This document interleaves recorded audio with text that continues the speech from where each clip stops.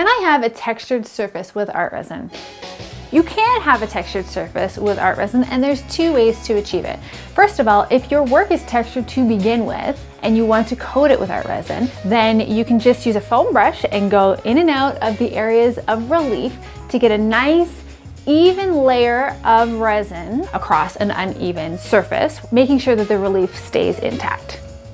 The second way is if you have a flat surface where your artwork is and you want to create a texture in the resin, then you can do that with your gloved hand or with a spreader or with a rag, and that will create an imperfect, perfect finish.